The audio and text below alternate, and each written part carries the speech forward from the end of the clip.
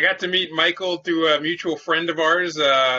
Actually, from my high school, he was the most likely to succeed, and he's actually, he's lived up to the mantra. In spite of all odds, that guy has succeeded. Yeah. But yeah, he was, our mutual friend was a partner or is a current partner at Boston Consulting Group, where I believe Michael and Justin met, and forged a relationship. So yeah, it's been great to kind of stay connected through the years, and as someone who's always trying to learn, why not, communicate with someone who's been doing it on a large scale with some of the biggest brands in the country. So wanted to introduce him to not just our the people on the call, but also when we have the fireside chat and it's live on the internet, so you can gain some knowledge from it. So going to be kind of an informal fireside thing with the llamas, with the skull. Yeah, I have to explain that one. I'm not a Vikings fan. I lost a bet. So don't get any ideas.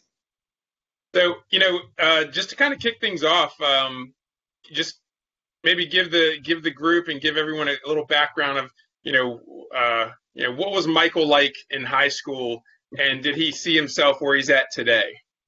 Yeah, I definitely did not dress as a consultant or restaurant executive for Halloween when I was a kid. But I am a little bit about me. I'm from North Carolina, from Charlotte. Went to UNC. Lived in Atlanta for a little while doing banking. Went to Chicago to go to grad school. Got my MBA there at Northwestern. That's actually where I met Justin. And then went down to Dallas for 10 years and worked in management consulting at the Boston Consulting Group. And now I've been at Bloomin Brands, which is the company that owns Outback Steakhouse, Carrabba's Italian Grill, Bonefish Grill, and Fleming's Prime Steakhouse. So a nice range of restaurants, all of which I personally like. Growing up and as in my formative years through high school and college, I was dead set on knowing what I wanted to do. There was a guy in Charlotte that was a mentor to me, and I was absolutely certain I was going to follow in his footsteps in his business. I saw college as being a check the box kind of thing, and just go ahead and move on to that. But what I discovered when I got to college, there's this whole other world out there, and so then I explored the finance world, and then when I went to grad school, it was like, whoa, there's this whole other new world. I just kept seeing these new opportunities. And my personality is such that when I see a lot of options, I go into full paralysis mode and I say, I have no idea what I want to do. No clue what I want to do with my life. So I will do the job that allows me to not decide what I want to do, which is management consulting. And even then, my background in banking was in the energy industry. And when I got to consulting, I became a consumer and retail and restaurant and hospitality expert. So certainly for me, no path was prescribed. And my goal was to spend 2 years at BCG and learn some ropes around analytics and around client service and understanding how to create value in an organization. 10 years later, I finally left. And it was because I kept learning. And I found that every decision I made about my career, starting back then until now, is do something where you're going to keep learning. That said, 10 years into my BCG career, I decided that continuing to learn at the expense of having a personal life was not acceptable to me. And so I jumped over to my favorite client, which was Bloomin Brands. I'd worked with them for 5 or so years. And, I'm finding that a lot of what I did in consulting translates over here, where there's intellectual curiosity, there's a lot of prioritization that has to happen. And just to give you some context on my job now, so I'm called the Chief Customer Officer. You could call me a Chief Commercial Officer or whatever you want to say, but basically I'm in a functional group that supports all of our brands, and we do all of the technology, whether that's corporate technology, whether that's customer-facing technology, e-commerce websites, apps, the loyalty program, data and analytics, our media and digital deployment. So a lot of things in my world that I never thought I'd be in charge of all that, but I'm learning a ton. And I got asked to lead IT, which I've never done any IT before, and it's great because you get to learn it, but you also get to apply basic, questions of what does it cost, what does it do, what happens if we don't have it. So learning along the way, and it's been really fun to get to know, Josh. Obviously I've known Josh for a little while, to get to know the company a little better, and uh, it's just a great opportunity.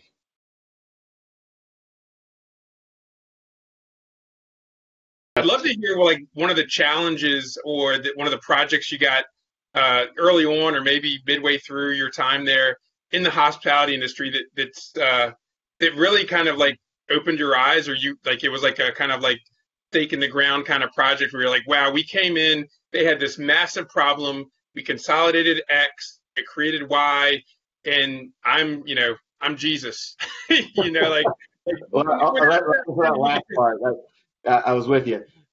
Here's one thing that it always struck me as fascinating when I was working at BCG. So I was with all these companies that you'd heard of, and then I remember finally I got to one that was just a behemoth. And you always assume that all these companies have their stuff together and they're all buttoned up and perfect and it's seamless. And every single time I get into a new company, there was some like, how much cussing can I do? okay, There, go there, ahead. show. There was lots of shows, and it was amazing to see that some of the most basic stuff, it just wasn't in place. And so what I take from that now, as a person inside of a large company that people have heard of our brands, I see things that are broken, and you can try to fix them, but you don't have to feel bad about it. So with your business, there may be things that aren't perfect, but trust that those imperfect things are happening at companies that are, 100, 1,000, or 10,000 times the size of yours. But there was one in particular in the hospitality industry where so it was a hotel company. They had, multi-billion dollars and millions and millions and millions of bookings a year. And the insight that they had on where the booking came from, which channel it came from, some of the rate dynamics, what type of customer was it that booked. It was just a lot of basics that they didn't have together. And the project that we took on at the time was to take all the raw data and make a manipulatable or manipulable, whatever the word is, user-friendly database that says, okay, if I cut it by brand, by city, by date, by whatever, I can see that this group is coming in more likely here, this one more likely here. And so they said, great, that's cool. Now take it the next step and tell us how much each booking costs. And so we did down to the penny of how much each booking costs, whether it came through the phone, whether it came through online or whatever, and the amount of insight and the amount of activity that led to, and realizing that if they just pushed online bookings by a fraction of a percent, that translates into lots and lots of dollars for them. And so just that foundational piece of work kicked off, a lot of work for my former firm. And by the way, the closer you are to the data, the more opportunity you have to spread that value into the world. But it also continued to highlight issues that they had within their own business. Let's take, for example, within that company, 40% of their total volume was in group bookings, and they had zero visibility onto their group bookings. So here again, you just keep peeling things back, and you're saying like, wow, this giant company should have all this together, but they didn't. And this was 10 years ago, so they're great now, obviously. But that was a big, big lesson for me, is the power of holding data and telling people something they don't know about their own business. And it just opens all the doors. Because I like to say back then that I loved doing work that involved data. I hated doing work that involved benchmarking and opinions and feelings, because I'd rather be unemotional when I walk into a room and tell a CEO something that is not good news about their business. So you guys have a lot of data, and you're generating more and more, so that is a very, very good thing.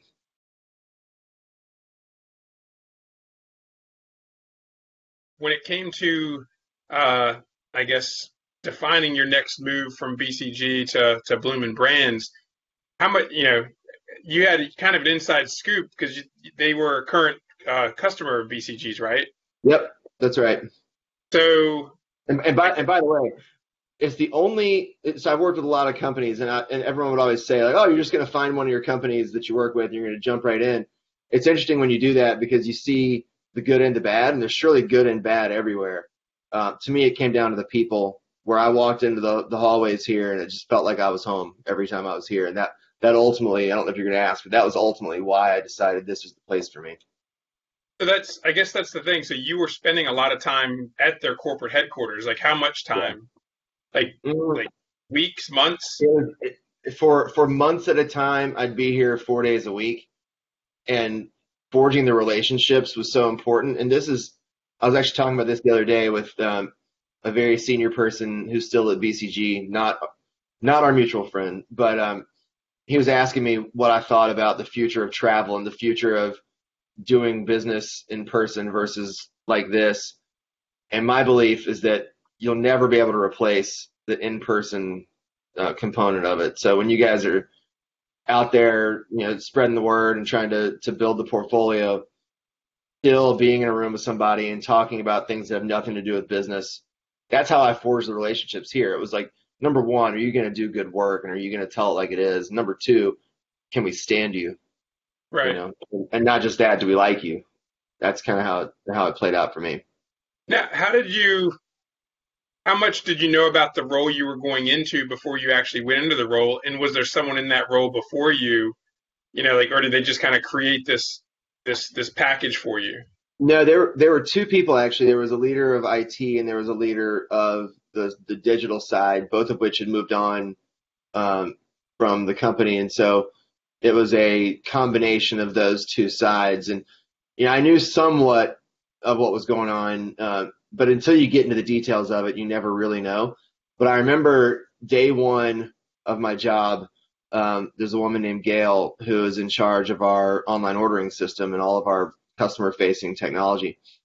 And she walks in my office and says, "Hey, Stutts." And so, by the way, everyone just calls me Stutts. Josh knows this, but Michael is not a name I'm typically called. But like, "Hey, Stutts, nice to meet you. By the way, our online ordering system went down last night and it caused a massive, massive, dip in sales." I was like, "Oh, cool. So why did that happen and how do we make that not happen again?" So I was like, "Great. Day one. Awesome." Uh, and then there were a few more little surprises like that, but it was great to be able to take all these issues that were happening at once and say, okay, let's all get together as a group and prioritize. And that's what we did. I spent the first probably 6 months with the team prioritizing what we were going to take on.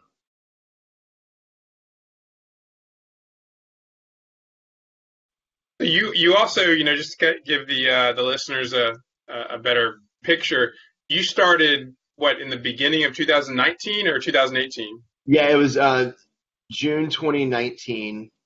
I'd started kind of coming back around in March, April as a as kind of in between time between BCG and here, and then full time starting in June. So you got a full almost 9 months before COVID. Mm-hmm. And I guess how many different initiatives or projects were you working on before COVID? Just to give everyone a sense, your goal or your job title is get people to the restaurants, right? Yeah, it's generate demand, right? Like, and really, it's meant to be an infrastructure through which the brands and brand marketing can work its way through. And we're not here to make decisions on behalf of brands. We're here to enable brands to be successful. So our mantra inside of my team that I've beaten into people's heads is we exist to remove the barriers between exchanging food for money, right? Like we are there solely to enable a person giving us dollars and us giving them food. And it sounds very unemotional because we do like to just deal in fact and technology. So we obviously have Different brands there. Did you did you have to have a different strategy for each brand? So it was like, here's our strategy for Carrabba's, here's our strategy for, Outback and the strategy was, yeah, in some small components, yes, but broadly speaking, we need a reliable online ordering platform that works regardless of brand. And the brand can do a different look and feel, obviously different menu items, pricing, all that. But we're there to make that easy for them. we're here to have a loyalty program that all of our brands are plugged into and can generate, repeat business, but also generate data. We have a communications platform through email and SMS that every brand uses. We're basically a scale builder for all of our brands. And before COVID, it's actually funny. I get this question sometimes, well, what changed pre-COVID and post-COVID? The answer is nothing. We had, at least for my group, we had a list of priorities, and there were 6 priorities. We'll just call them 1 through 6. And it was like, here you go, team. We came up with this together. It was February, literally February 2020. Here it is. We presented it to the executive leadership team that I'm on and our board of directors and said, this is what we're going after. A month later, COVID happens. One of those 5 came off, and it was because of a capital constraint. And then we added another one in that I'm excited to tell you about in a moment. But so yeah, nothing really changed because we had to do some foundational work around our technology stack and around some of our processes and some of our partnerships. And so that didn't change. But the one that did change, and I cannot get off of a meeting like this without talking about our virtual brand. So a lot of you have heard about ghost kitchens and virtual brands and whatnot, and that's one of the sexy topics in the restaurant world. And for those that don't know, a ghost kitchen is basically using unbranded kitchen assets in different cities and running brands through them. So you could have one location with 10 different brands. You could have a taco brand, a chicken tender brand, a slider brand, whatever. And there's a lot of companies getting massive valuation right now in Silicon Valley and elsewhere to build that kind of model. So fast forward to COVID time, that blows up even more because these exist, and then the third-party delivery companies just swoop them up and take them out and deliver them. When the world went off premises, it became an even bigger deal. So we pretty much looked at ourselves and said, why can't we do this in our existing restaurants? So a very cross-functional team that I work on came up with this idea that let's provide a platform like that. Let's provide a product and a menu and a brand and leverage our relationship with DoorDash and put this into our own restaurants. So in September, we launched a brand called Tender Shack. It's available only on DoorDash. The entire menu is chicken tenders, chicken tender sandwiches, fries, cookies, sauces. That's it. So from a world of casual dining that's 80 items and a big thick menu, we've got 5 things. And right now it's in a handful of Carrabbas. It's about to be in a handful of Outbacks, and then we're hoping that it performs in a way that will allow it to be a national thing. You're taking all the orders, and it's a separate revenue stream. It's not tied to that Outback or that Carrabba. This is all accounting, but yes, it's effectively a product that we created in our functional group that the brands can adopt and use in their restaurants. And of course, we're working very closely with them. And all it does, because we're a functional group, we exist to drive traffic into brands.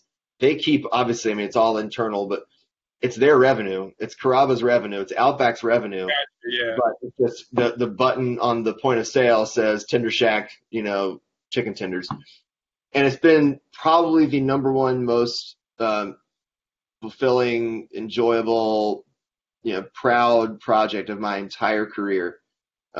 Just to take a moment in time that kind of sucks and to find the opportunity and the need to do something like that this company probably would have never done, due to risk aversion a year ago. And plus the food is really good. We have it here in Tampa, obviously, and I order it at least twice a week. It's pretty killer. But yeah, that's the only really new initiative that we put into place that wasn't already there. I've told a lot of people that nothing about COVID created any new trends. All it did was accelerate existing trends. So working on having order at the table in the restaurant, well, before it was because you wanted convenience. Now it's because you don't want to touch each other or whatever. So yeah, it's. You guys are. I remember some of the restaurant groups going with that, the tablet concept, but that's kind of bulky, and I heard some negative things about that. But the QR code to ordering, are you guys doing any of that? We are. So we're doing, and we did not do the tablet thing. There's a franchisee out in the West Coast that does it, but all of our owned and operated restaurants, which is the bulk of our restaurants, do not use them. I think we're very happy about that from a couple of angles. One, they're kind of tough to maintain. Two, they're a little bit dirty, and you touch them and they get kind of sticky. But three, the whole world is going toward everyone brings their own screen. Yeah. And you look at what airlines are doing, it's the same thing. But that said, the future state is I've got my phone, here's a QR code, boom, here's my menu. And what we're finding is that some people are completely fine doing the QR code menu, and some people will rip your head off if you don't have a paper menu for them. And that's fine. That's going to be the evolution of the world. And yeah, does that I assume that's geography based? Like if you're in age. Age.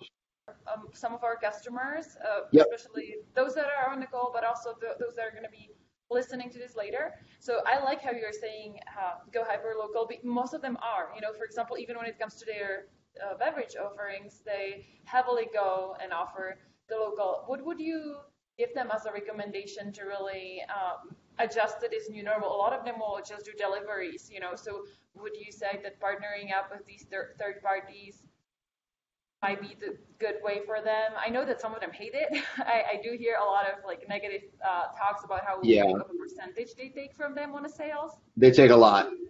Yeah. So, here's my, so the new normal is not that, from a core business standpoint. I don't know. And when I say I don't know, I mean, I'm not saying that I'm denying that things are going to be different. I'm saying that nobody really knows. However, what we believe in the casual dining world is that you're going to have people who want to be social and want to be together. And I think that any concept that's using self-pouring taps is going to fall into a category of a place people can't wait to get back to, where they can share experiences with each other. And if you're a restaurant that has a four-wall brick and mortar presence and you're not fostering social relationships, I don't know why you exist. Like if you're there for people to sit there by themselves, I don't know what that is. So once the world comes somewhat back to normal, 80% of the business fundamentals I think are going to be the same, meaning how you operate. However, what we're preparing for is a world where you're always going to have some amount of barrier between, germs and whatnot. You're going to have some just common sense, like, duh, you can't spread germs like this. And in self-pouring taps, that does create some challenge. There's going to have to be a little bit of additional security, safety measures around sanitization and all of that, but so much of it is going to be theater versus actual, practice. So I know that sounds cynical, but it's I think we think that's kind of the way it's going to be. So I don't think that really looking at a total change in business model is going to be necessary and having to run to the third parties. I think it's more about giving someone a great experience that they're going to feel comfortable and safe with. And making them not feel guilty in coming back to a place and being around people. It's really interesting. I'll give you, I know I'm answering this question a really long way, but some of my experience at BCG with consumer insights around restaurants has taught me something. People say and do very different things. When you do research, they'll say, I'm never going to, let's take a restaurant menu. Oh, the health is number one for me. It's got to be healthy. Got to have a salad. And you hear them in focus groups. Oh, yeah, that's too many calories. And then you look at that same restaurant's sales mix, and it's like all burgers and fries and shakes, whatever. People say and do different things. What we saw when the world reopened, a couple months ago before it seems to be closing again, is that 75% of people said, I am very nervous about going into restaurants. But yet we had, full restaurant or up to capacity restaurants. And we had waits, and we had plenty of people coming out. So it is at least my hope, and the hope of my colleagues here, is that we're going to get back to a world where people are social together again. And it really is going to be about the combination of giving someone a great experience, but also giving them enough safety measures where they feel like they're not doing bad on the world. when COVID started, I mentioned that we have tight delivery radii, yeah, so that we can get food to people at the right time, at the right temperature.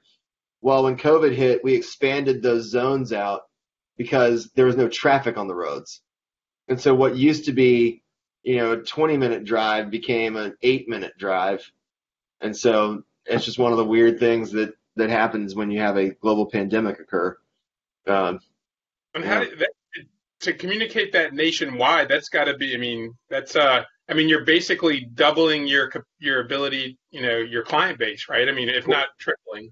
Because what happens is that we have these polygons in our system that bring in addresses and whatever. Now, if I go on my app and say I want delivery, here's my address, is delivery available? Boom, now it's available. It may not have been in the past, but in the past you may not have been looking to get delivery from Outback. But in a situation where everyone's getting delivery from everywhere, then you're going to look. But yeah, we had to bring them back in as things opened up. But yeah, it's been pretty fascinating to watch that team do its thing. They're on my team and they're amazing. So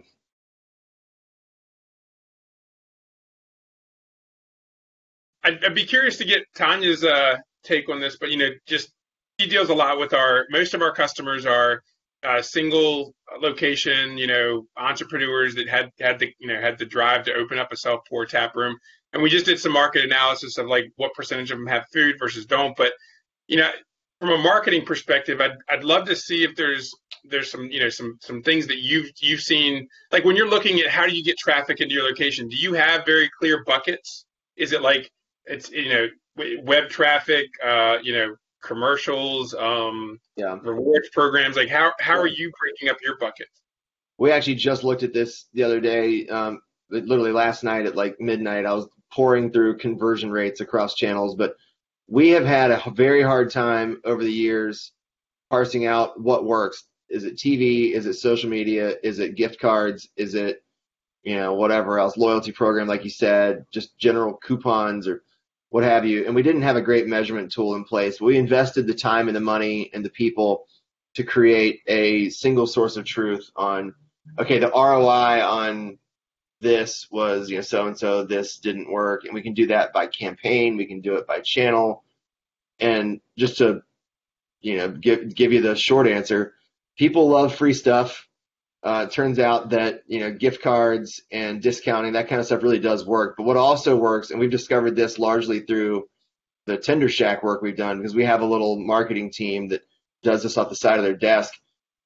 Tender Shack, for all intents and purposes, is a local restaurant for what most people see. They see on their DoorDash, boom, there it is. Investing in the digital assets that are hyper-localized for a one-off, that is what matters. And so the way we've run Tender Shack marketing is, okay, we opened a new location in Baton Rouge, Louisiana, which we did. This is very true. We did some paid Instagram posts in there. We paid the money on DoorDash to do free delivery, so it puts us up in the carousel. It puts us in the carousel, and it puts us high on the rank order list when you look up chicken, and it matters. And so because we had that good placement, we were able, and I'm talking very small dollars, in the low hundreds of dollars for all that kind of work. We got so much attention in Baton Rouge that a local TV station did a chicken tender challenge between us and Raising Cane's. And we're like, okay, that's cool. And they had no idea. They're like, where does this even come from? We don't know what this is, but whatever, it's good. So yeah, hyper-local, using digital resources. There's so many options out there, and the scale is there that a local restaurant can really get a lot more audience than they ever could have, in the past.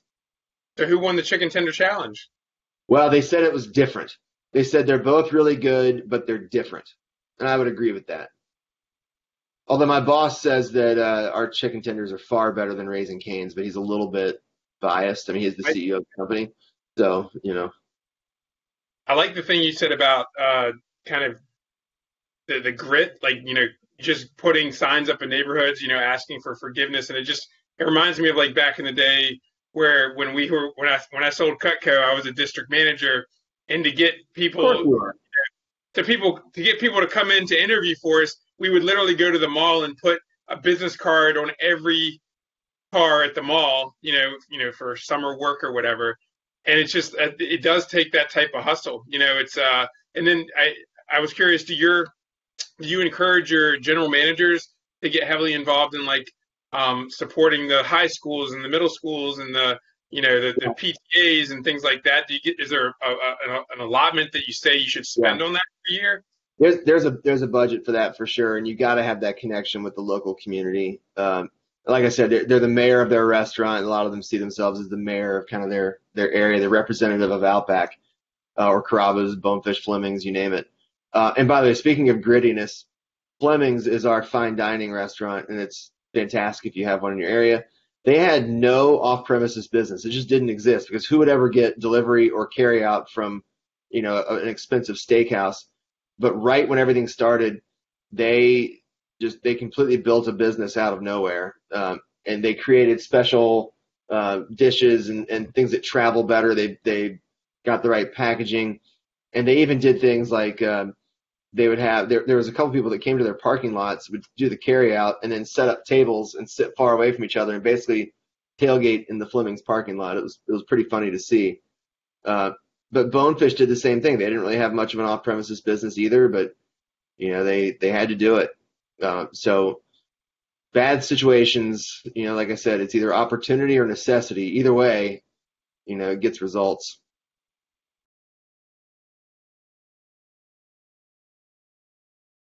Would you be able to maybe give some advice based on your experience, how they could maybe do some inexpensive research in their areas, what really works, what they could focus on right now in terms of, for example, simplifying their venue? Because let's be honest, we're going to face this challenge for a few more months to come. Yeah. Hopefully, just a few more months. This is obviously a difficult time for most of them because, they have limited capacity. Some of them can really just do deliveries. So this might be a good time for them to do some sort of a research too among their communities to learn what's needed, but absolutely, point them in the right direction.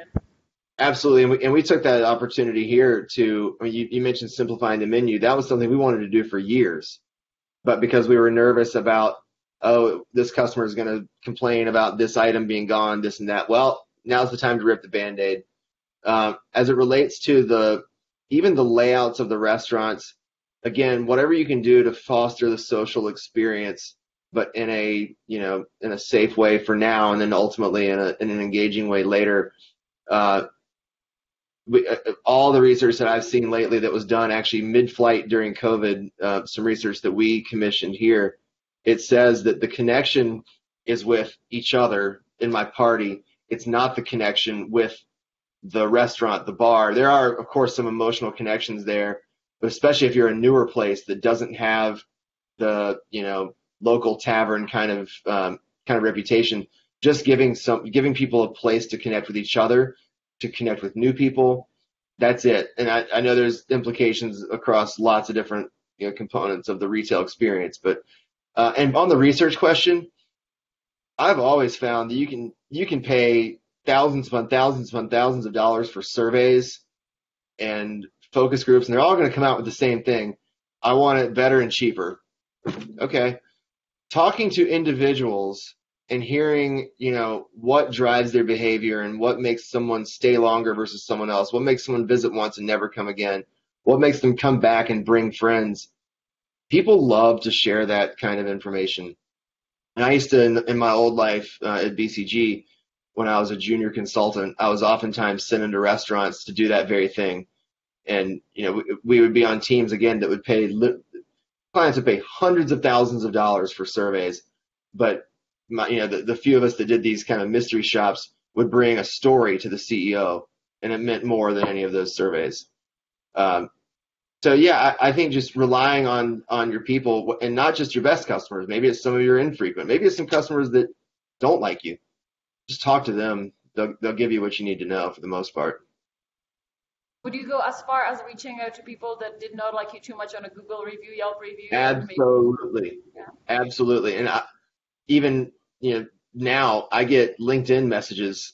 Oh my gosh, this was amazing. I got a LinkedIn message probably 2 months ago There's this woman that said that her mother just had a horrible experience buying gift cards from one of our brands, and the gift card didn't work, and like all this stuff. And it was one of those, like, everything that could go wrong did go wrong. And so I reached back out to this woman and said, hey, let me make this right. Long story short, her mother, who was having the problem with the gift card, ended up baking me cookies and writing me a handwritten note saying, hey, thank you for listening to me about my experience, and, I hope you take it to heart. And by the way, here's some cookies. Now, Wow. was I a little worried they were laced with, fentanyl? Yeah, but no, they weren't. They were actually quite delicious. But like, opportunities not only to learn about what's broken with your process or your brand or what have you, but also the recovery aspect. I mean, that's a no-brainer.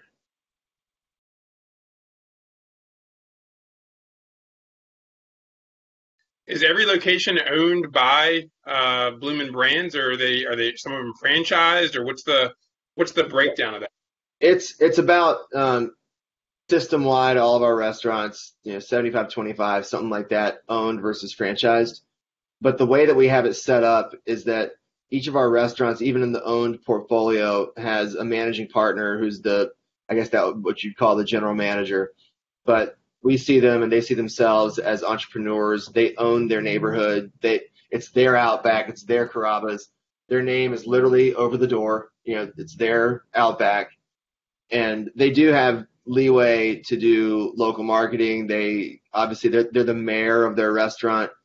They can run their own service recovery processes. Now, when it comes to creating menus and going on, labor and equipment, that kind of thing, that's pretty standardized. But yeah, have you heard of any particular situation? Because I'm sure they try to keep everyone communicating, like where there was like a general manager or like a territory manager where they tried something on their own, and from a marketing perspective, and they got just astounding results, and then you shared it across the company, and maybe it helped some markets, but others it didn't take off as much. And do you have any kind of case studies or examples of that?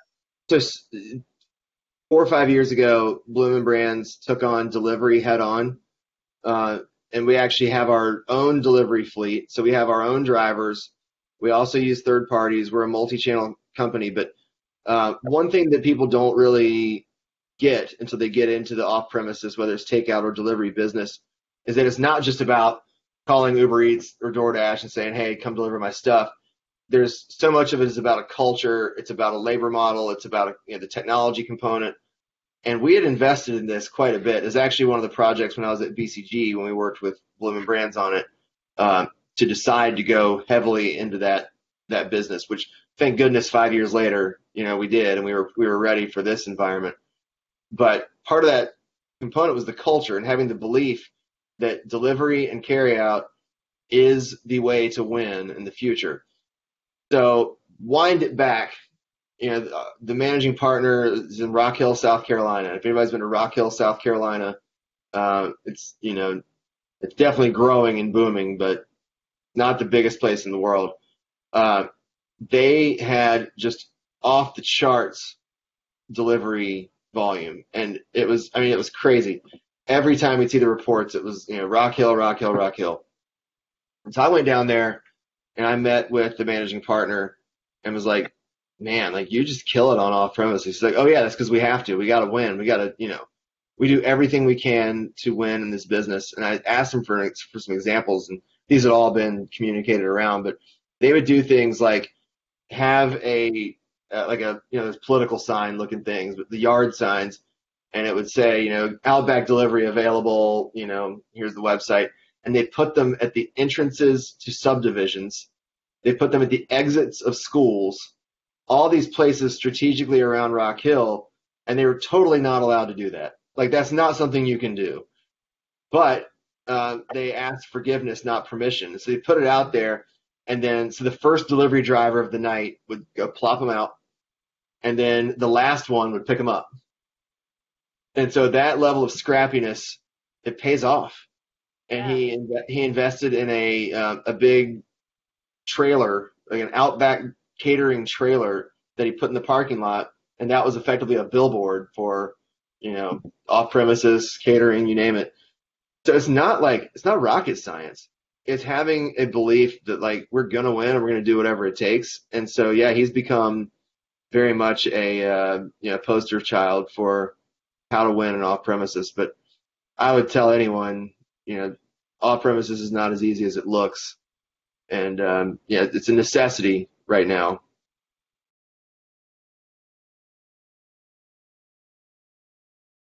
Do you have any secret sauce what you are using with your brands for repeating that? When you get somebody do the delivery, get them do the takeout, do your restaurants like add some special coupons there or some sort of incentive to get that business repeated again? Well, the biggest secret is not really a secret. It's give them what they ordered, give it to them hot, and give it to them deliciously. Like that's it. Like if you give them a great experience, then they're going to do it again. Of course, we use technology components like X number of days after they get their order, we hit them again with an email, we'll do it again, and there's all that. But when it comes down to it, you have to set yourself up so that you're going to give them the great experience. And an example of that is setting delivery zones that will allow you to deliver somebody their food accurately and hot and tasty. It's also about the packaging. It's also about a proper procedure in the restaurant to make sure that they got what they ordered and didn't have something left off. Nothing is going to drive you crazier than opening the bag and seeing that your bloomin' onion isn't in there. So really the best form of marketing is doing what you do best and what they paid you to do. But yes, beyond that, of course, we have encouragement through loyalty, encouragement through direct communications. But yeah, it's just do what they ask you to do. Exchange the food for the money. I was going to say, if we're going through you talked about the 5 things you had going into 2020 and how you took one off and added another. You referenced that you wanted to get into those at some point during the call. I thought this might be a good chance to kind of jump in that unless. Well, it's without going into too much detail. It was really about strengthening the foundation of our technology. Because I think what was happening that we're getting out ahead of is trying to do the cool stuff without doing the proper foundational work. It's eating your dessert before your vegetables. Name your analogy. And so everything that we are doing in 2020 that we were planning on doing and that didn't stop because of pandemia was about the foundation. And it's unsexy, and no one's gonna walk around bragging about it. But we can't do what we do want to brag about and the sexy stuff that we do want to do without this part. And organizationally and from a leadership perspective, it's been tough because my colleagues on our executive team, my boss, the CEO, they want to see cool stuff. They see that other brands are doing cool stuff. And my job for the last year and a half has been to say no, or to say, please be patient. And my team and my reputation is on the line to get this stuff done, but that's why we're narrowly focused on 5 things instead of trying to do everything all at once. And that's what I would tell anybody is, like, if you're doing more than things you can count on your hand, you're probably doing too much.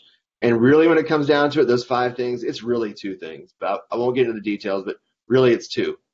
And if every time someone says, what about this, what about this, is it one of those 2 things? No? Okay, then forget it. Tell us the things already. The tension is there. What are those? Nah. What are those things? Nah. Sauce. One is about loyalty, and one is about a multi-channel digital experience for our customers. People don't segment restaurants or prepared food in any way, shape, or form anymore as, do I want to go to a casual dining restaurant, or do I want to go to QSR, or what? They just say, what food do I want, and can I get it, and how can I get it here, how fast and how easily? And more, it's, do I have to talk to a human to make it happen? And so, providing people reliable, fast, and intuitive platforms to get food where they want it to be, you're never going to win in the future, in our business at least, without that. And on loyalty, there's just always more to do on loyalty, and I'll just leave it at that. That's before it's over and before we have to let you go. Can you tell me what were the other three things? You said there are 5 key components for strengthening your foundation before moving to some cool stuff. So I want to be able to give those 5 secret things to the PourMyBeer family before they leave the call. Well, let's just suffice it to say a lot of it was about strengthening our in-restaurant infrastructure. There's some of that.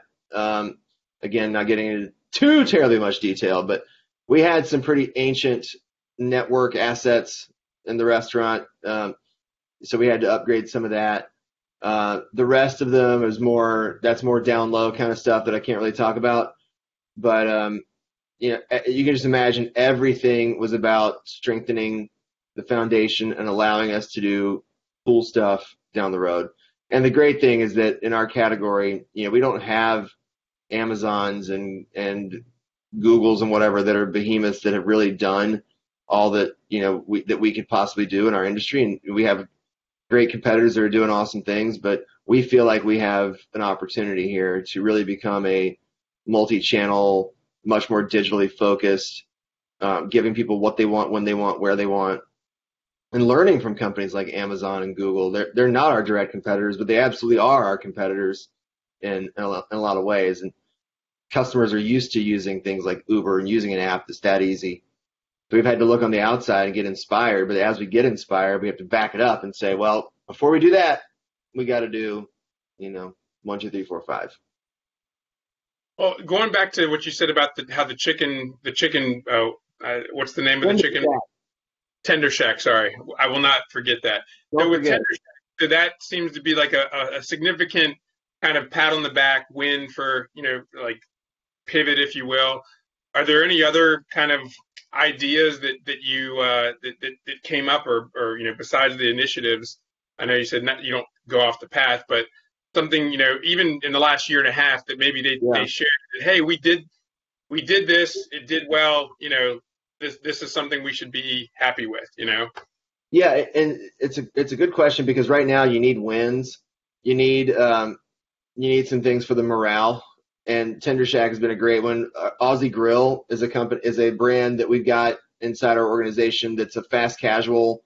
It's inspired by a lot of the Outback products, but everything's a little bit different. We had a freestanding one open, up the road here, and it's crushing it.